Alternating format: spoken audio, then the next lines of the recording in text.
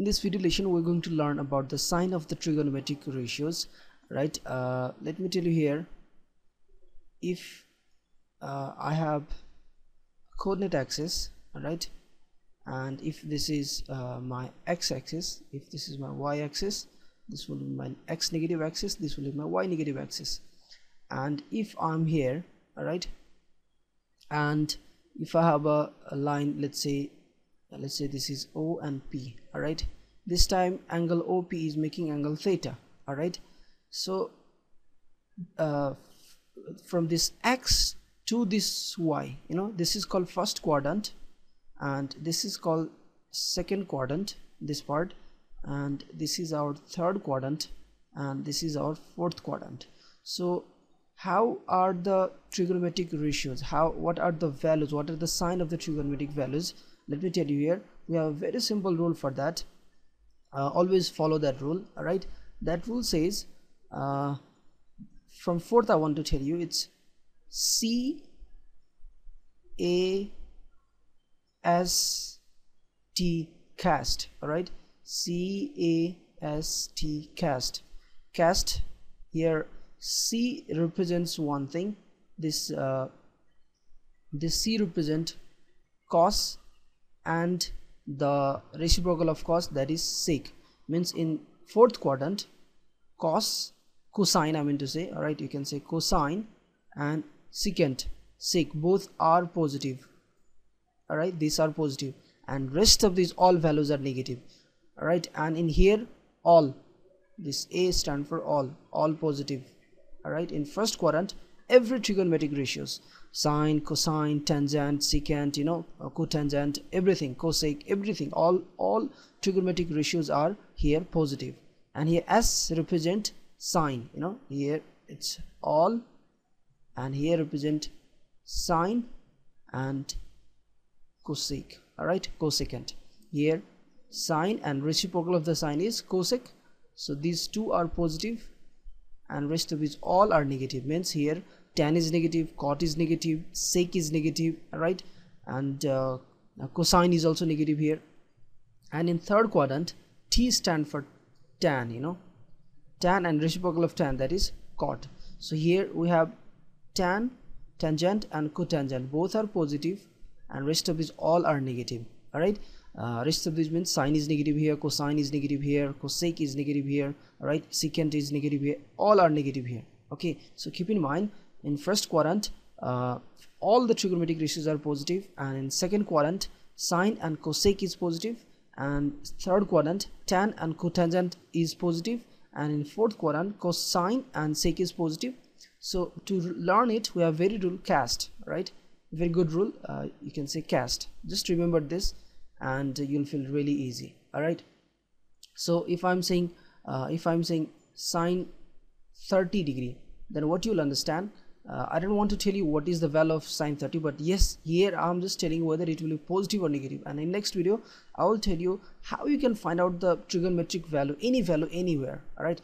Just here, just learn whether the value is going to be positive or negative. So here I'm saying sine 30, so sine 30 is where, this is in the first quadrant, 30 comes in first quadrant, and there everything is positive, means my result is going to be positive.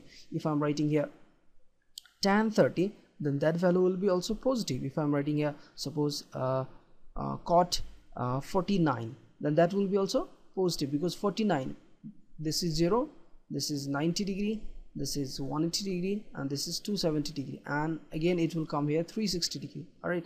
So in this reason, you need to learn, like suppose I'm saying sine of 179. Now tell me where it is. 179, this is 180, so 179 will be a little smaller, all right. This will be 179, means I'm in the second quadrant, and in second quadrant sine is always positive, means this value is going to be positive. And in the place of this, if I have taken cosine of 179 degree, then that time I'll get negative, because in the second quadrant cosine is negative, cosine is positive only in fourth quadrant, all right. If I'm writing here now, suppose tan 179, then again I will get negative, because in first quadrant I have just sine and cosine positive, all right. If I'm sine and cosec positive, if I'm writing here cosec 179 degree, then yes, I will get positive, because here sine and cosec both are positive.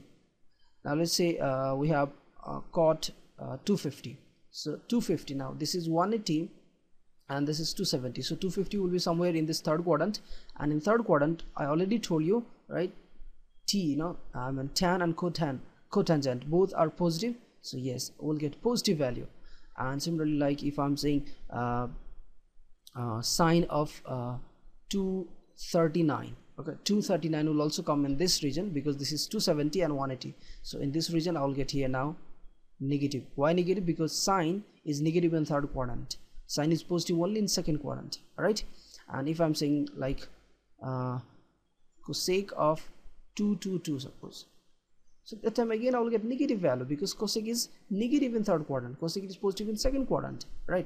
And if I'm writing here in the place of cosec, if there was sec 195, and now see here 195, it is 180, so 185 will be a little here. I mean, again this will come in the third quadrant, so again I will get here positive value. All right, so you need to know whether I'm going to get positive value or negative value. First you should know that, and after that I will give you the trick how to find out exact value. All right, like how to find out like exact what is the value of 230, what is the exact value of 210, right? Multiple of 15 we should know, or multiple of 30 you can say. We can find out all the trig values, all the trigonometric tables value if that thing is the multiple of 15 or 30.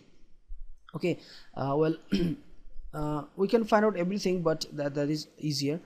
Like similarly here, if I'm writing tan and 290, and now tell me 290 is where? Yes, 290, this is 270 and this is 360, so 290 is going to be in fourth quadrant, and that time I'll get negative value because tangent is negative in fourth quadrant. And if this was cosine of 290, then yes, I will get positive value because in the fourth quadrant cosine and secant both are positive value. And if I'm writing here now sine 300, then what I will get? Yes, sine is again negative here, so I will get negative value. All right, so similarly you need to know whether the trigonometric ratios are going to be positive or negative, all right, by this rule, CAST rule. All right, you can give any name to that. People learn in many different ways. I learn like CAST, and people learn in different way, like after school time to college. All right, and many things you can give.